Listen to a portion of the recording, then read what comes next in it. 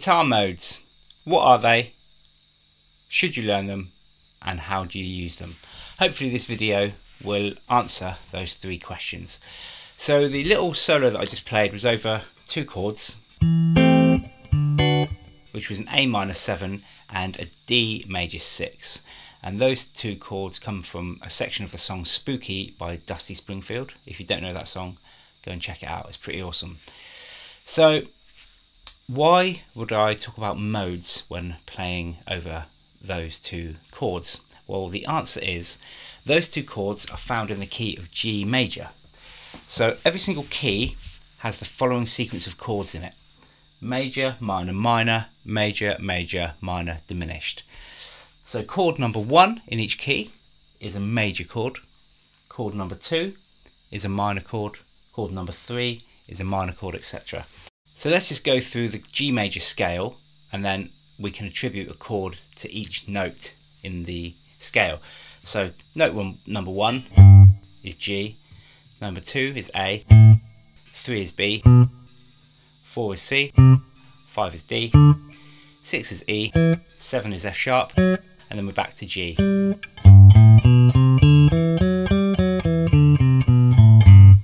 So again, note 1 is G, 2, A, and each of those has a chord attached to it. So if you were to play the chords in the key of G, you play G, A minor, B minor, C major, D major, E minor, F diminished, and then back to G, okay? So, why is that relevant or important? Well, the reason is that song Spooky has got two chords here, which is an A minor 7, which you'll notice is the second chord, and a D major 6, which you'll notice is the fifth chord. So if we play those two chords and play a G major scale, it will kind of sound right, but not exactly. So to show you what I mean, I've put those two chords into my looper, and I'm just going to play a G major scale over the top, and you'll hear that it sounds sort of right, but not quite.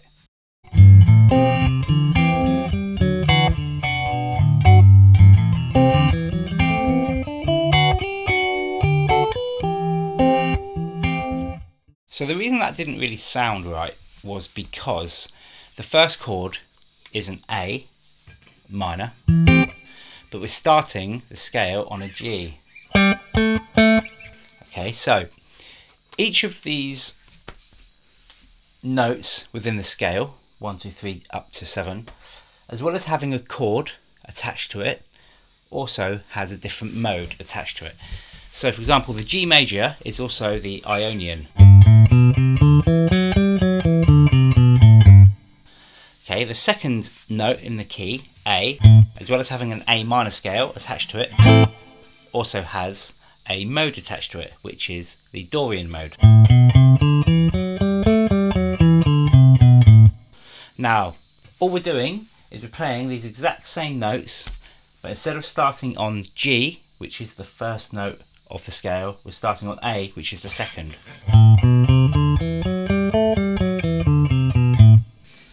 So to play, for example, the Lydian mode, we're going to start on the C, which is the fourth note. So it sounds completely different, even though it's using the same notes. So in that little solo, I was playing in the A Dorian mode because the actual song is in the key of A Dorian.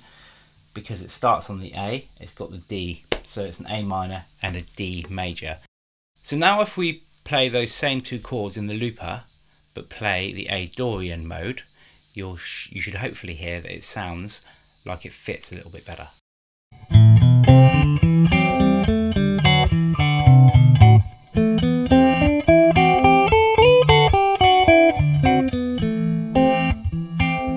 So hopefully you'll agree that that sounded a lot better than playing a G major scale over those same two chords. So the next question is, how do we know, just from hearing the chords or knowing that it's got the chords A minor 7 and D major 6, how do we know it's in the key of G major and also in the key of A Dorian. Well, I'll try and explain that for you now. So as you see, we've got these chords: G, A minor, B minor, C major, D major, E minor, F sharp diminished. So let's say that I rub out those chords, and we'll start with a different note. So we'll use a different key and we'll see which chords we get in that scale. So bear in mind that we want an A minor chord and a D major chord. So let's say we start on C.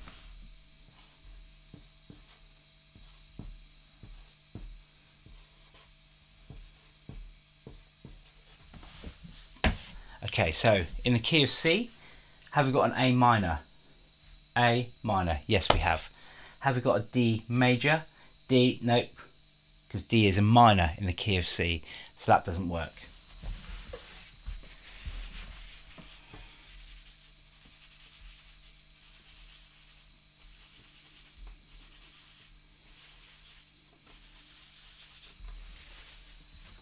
So what about the key of D? So we go D, E, F sharp, G, A, B, C sharp diminished. So D major, yep, that fits. And next we want an A, but A is major in the key of D. So again, that doesn't work. So the only key that's got an A minor and a D major is the key of G. And you could write every other key in there and you'd find that none of the others have those two chords. So when you've got those two chords, an easy way is to see which scale or which key has those chords in it, and then you're starting on the root of that first chord. So let me give you another example. So here's another example. So in the key of F, I've written out the chords. So we have F major, G minor, A minor, B flat major, C major, D minor and E diminished.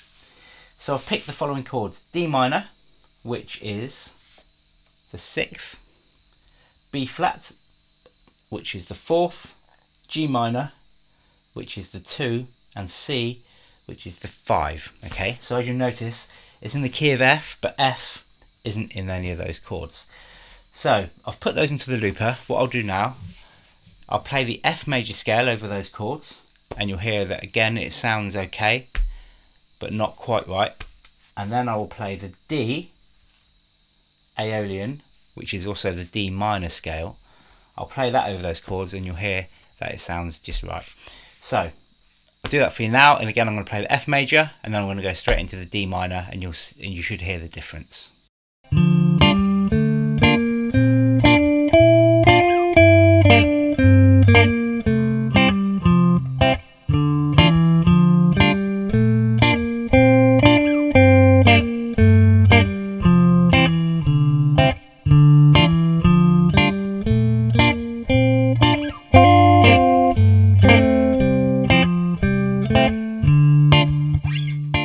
So once again, in the key of F, all of the notes in the D minor scale are exactly the same. So here are the notes in the key of F: F, G, A, B flat,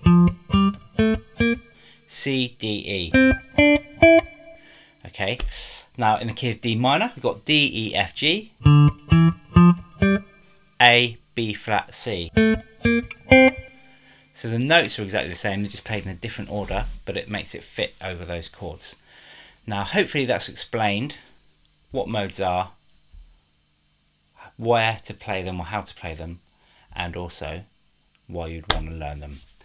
So I hope you enjoyed that video. If you did, give me a like, subscribe, hit the little bell for notifications, and I'll see you later.